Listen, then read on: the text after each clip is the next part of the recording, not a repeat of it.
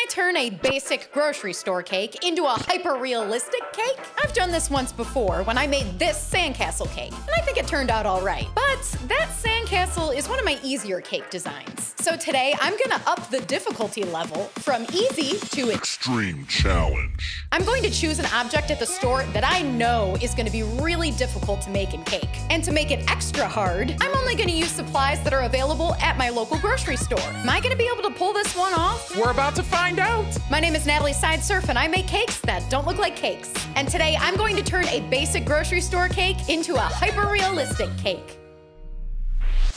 I'm at the store and I have no clue what I'm gonna make. Whenever this happens to me, I go right to produce. There's gotta be something interesting here that I haven't made yet. Oh, what are those? Yellow dragon fruit. Oh, they have regular dragon fruit too. So many of you have asked me to make this, and I've been avoiding it because I know it's gonna be really hard. Dare I say difficulty level extreme challenge. It's perfect. I'm gonna make a hyper-realistic cake of a dragon fruit. The next thing I need is a cake from the bakery because I'm turning one of these babies into a dragon fruit. This one here looks like a good size. Little bit of condensation, never hurt anybody. Black Forest cake, you're coming with me. There is something that I know I'm gonna need in order to make this dragon fruit cake. It's something that's not sold at your typical grocery store. It's a specialty item that I usually order online. But the rule today is that I can only use supplies available at my local grocery store. So that means I'm gonna have to make it. All I need is light corn syrup and white candy melts. That's all I'll need to make modeling chocolate. Let's have a look at the food color options. This little package has some variety. Not even close to as many options as I have in my cake studio, but I'm working with what they've got. As far as brushes, this is it. These are pretty small. This cake's gonna take some time to paint. I definitely need a rolling pin. It's a small one, but I can work with it. And finally, they are sold out of sculpting tools. How am I gonna sculpt a cake sculpture without sculpting tools? This is not good. I gotta think of something. And the only thing that I can think of right now is plastic cutlery? Oh boy. I'm gonna have to sculpt this cake with a spoon, a fork, and a knife. Speaking of knives, I'm gonna buy a real knife because I'm worried that I'm gonna have to cut some things with more than just a plastic knife. And if I don't use it, well, I don't know, at least I'll have a new knife. I'm back in my studio, and now all I have to do is turn this into this. I might be a little in over my head. I'm gonna be honest, I'm feeling a little intimidated. Let's just get started. I need to scrape the icing off this cake, and I did not buy an offset spatula, which is what I would use to do this. I consider an offset spatula to be a specialty tool, so I'm using one of my trusty plastic knives. Already off to a great start. I forgot something. Let's just hope I didn't forget anything else. Now that I've scraped the buttercream off the cake, let's make some modeling chocolate. It has been a while since I have made this stuff. In the past, I have been known to mess this up, but I'm gonna try really hard not to do that today. I'm measuring out 1/3 cup of corn syrup, and I'm gonna pour it into 1 pound of melted candy melts. This is where it can get tricky. I'm going to fold the chocolate until the clear corn syrup is completely mixed in. If I don't mix it enough, I'm gonna have hard chunks of chocolate in my modeling chocolate. So I gotta be sure to stop mixing right when it comes together, which is right about here. If I mixed it too much, the oil in the chocolate can separate. Then I'd end up with this super greasy, oily modeling chocolate. I can't work with that. I think this looks all right. I'll know for sure once it's cooled down. Let's cut this cake in half. I can already tell that this cake is gonna be really, really hard to work with. What am I doing trying to use this plastic knife when I bought this? Turns out I am gonna use the real knife. That plastic knife was tearing this cake up. Now, it's not the cake's fault. It's just that the texture of this cake is incredibly crumbly. It's moist, it's delicious, it's fluffy. The problem is it's too fluffy. Husband Dave bakes all the cakes that you see on this channel, and he uses a very specific recipe and technique that results in a very dense cake, a sturdy cake, which is exactly the texture you want your cake to be if you're gonna sculpt it. It holds its shape well. This grocery store cake does not hold its shape well. I think that sometimes when people try to sculpt a cake for the first time, they don't consider the texture of the cake. They just use whatever cake's available. If it's hard for me to sculpt this cake, it's gonna be really hard for somebody who's just doing it for the first time. If you wanna try your hand at cake sculpting, make a cake using the reverse creaming method. That's how we do it. I've been sculpting cakes for, I don't know, like 13 years or something, so I think I can pull this off. It's just more difficult than it usually is.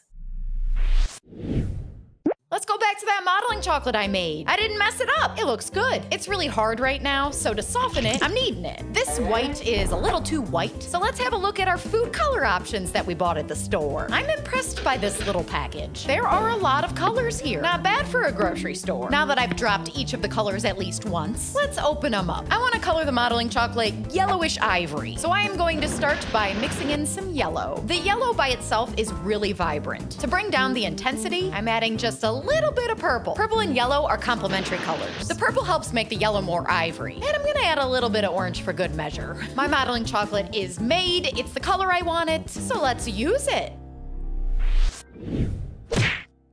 I am so happy that I purchased a rolling pin. If I forgot to buy a rolling pin at the store, I have no clue how I would have pulled this off. But I've got my rolling pin. What a relief. So now I'm gonna cover my chilled cake in modeling chocolate.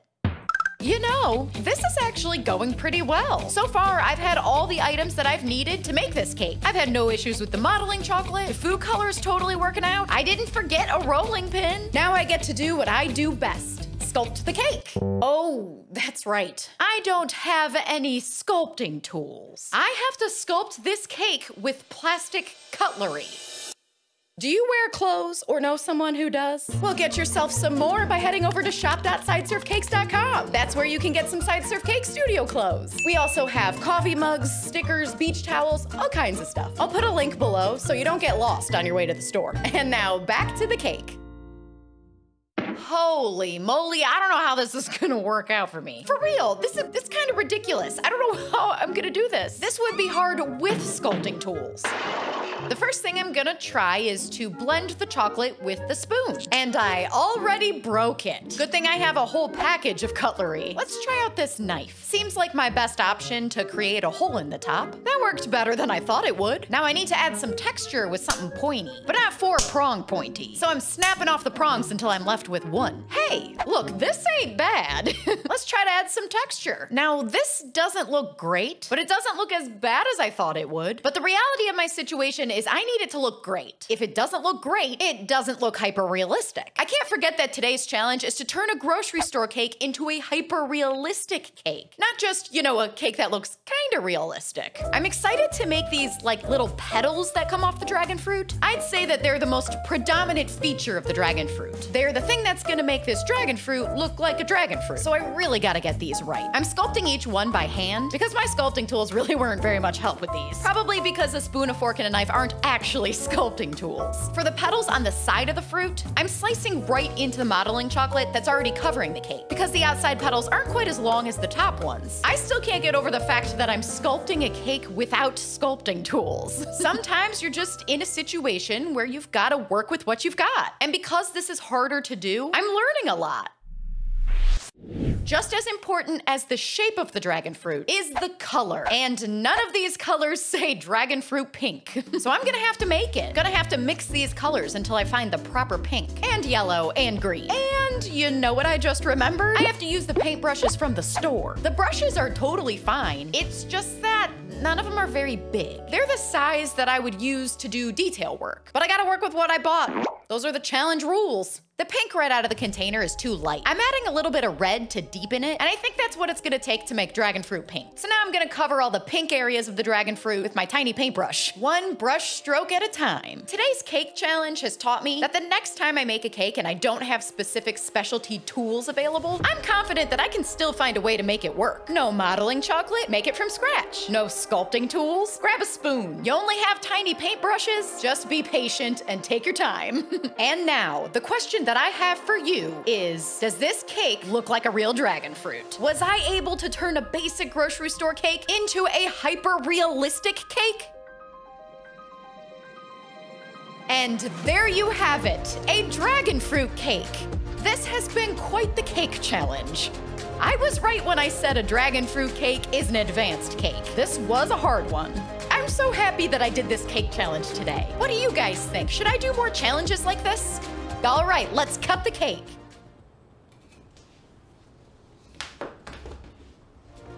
Yay, now I get to eat the cake and the real dragon fruit. If you like this video, subscribe to this channel. I post a brand new cake every week. And I'll see you next week for another cake.